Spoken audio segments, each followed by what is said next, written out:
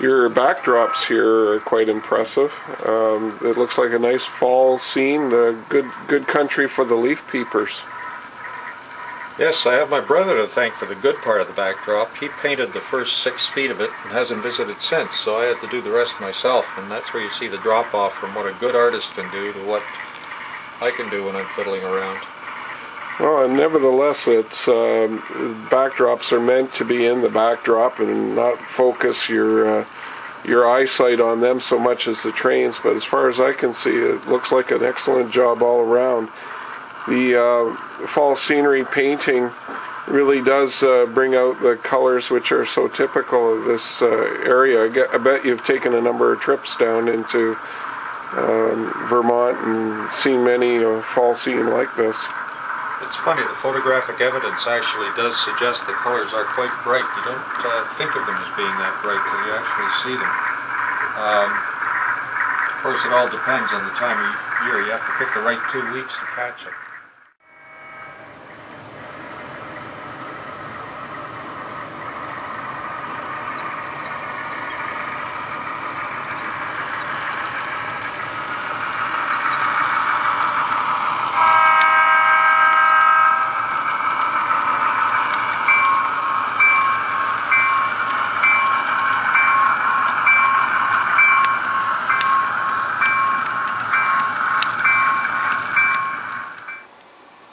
Okay, so we're now behind the main backdrop of your railroad room, and we're in the laundry room, and I'm just about to show you here some of the staging. And Dave, maybe you can describe a little bit about how you came up with this concept. Well, it was of necessity as much as anything else, because the financial boss of this whole organization barred me from expanding the railway into this room in any way, shape, or form, but didn't mind if I put a shelf down the edge of this room, which is used, as you can see, in good Canadian fashion for hockey skate and figure skate storage. What we have here are 3 staging tracks, one being occupied right now by a Boston and Maine milk train that heads north early in the morning out of Boston, the next one being occupied by a northbound version of the Alouette to Montreal with an E7 at the front end.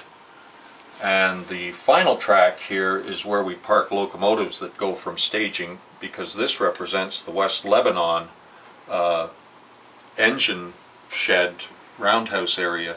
So we have a Boston and Maine F7 AB and a Boston and Maine RS3 sitting here waiting to go into action. So across the laundry room on the other side over here, on this shelf, there's the staging that comes in, I guess, at the other end of White River Junction. Well, this is a bit interesting because it's more than just White River Junction you're looking at here. You're looking at Montpelier, Vermont, and points north to St. Albans. The first 2 tracks you can see underneath all this shelving are the tracks that go on to White River Junction. And they are the Central Vermont lines up to the north. Right. And the 2 tracks in behind that run off in this area here, that's the main central line. Okay.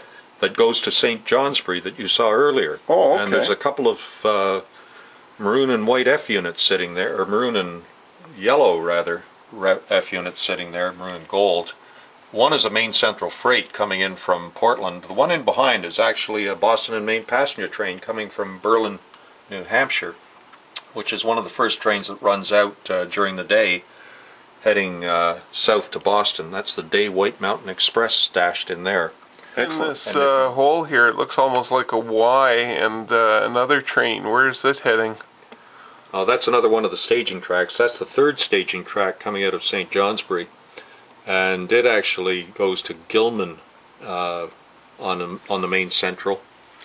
And that staging track runs completely underneath White River Junction. It goes down a fairly steep grade, and that was before I was allowed to expand into the laundry room. I had 1 staging track all incorporated within the layout, but hidden underneath White River Junction. Just thought I'd pop back over here and look at some of the other staging tracks that you have. There's one in the back here. Looks like it's got a CPR locomotive caboose and a steam engine that goes into a tunnel underneath here to a certain extent. It's right back in here. What's up, Dave? The steam locomotive you're looking at is the transfer run that comes from Woodsville, New Hampshire, across the Connecticut River into Wells River once a day. And that's a B&M 280, which by 56, 57 would have been gone. The other locomotive and caboose you see back there, the CPR van, they're just sitting there waiting for a milk train to come in, and they'll be taking over that. That's open staging in that area. Now that in the isn't really a change as much as a storage. Now in the foreground here, I noticed that there's another tunnel coming out, but the looks like something from the Lamoille Valley St. J area. Yeah, this is a visible staging track, Yeah. which provides an opportunity for a little bit of scenic treatment. This is where the SJ&LC train is kept during the operating session, and at the appropriate time it's allowed into St. Johnsbury. It does its switching in St. Johnsbury, and then those two 70-tonners will hook on to the train and bring it back up the Lamoille Valley, at least as far as the edge of the layout defined by the nail. This is a nice little panel, and I see that there is an interesting kind of switch arrangement that you have set on it. This is something you made yourself, and I guess what it does is it controls the yard throat and some of the directions the train can go. Well, that's correct. One of the things that causes problems for operators is this area right here. That's a double slip switch, which is just ahead of the locomotive on the yard. People have a great deal of trouble when you were using Caboose Industries throws getting this thing lined up properly, and with DCC we suddenly discovered the joys of sound being interrupted and the beeping sounds of short circuits. It became imperative that something be done about that double slip. While I was doing that, which was a couple of tortoise switch motors thrown underneath it with some wiring through LEDs, I also installed tortoises on the next two in the yard throat areas here at the entrance at the south end of Newport Yard. It's very simple. The key is when you're throwing these toggles or throwing these rotary switches to line it up, don't look at the track itself on the layout. That will confuse you. Look strictly at the board and follow the green route. Since that's been installed, my operators have been much happier. Can you throw your snaps there and show you how the color changes in terms of the directions? Sure. Right now we've got a line that follows that way on the green through the double slip.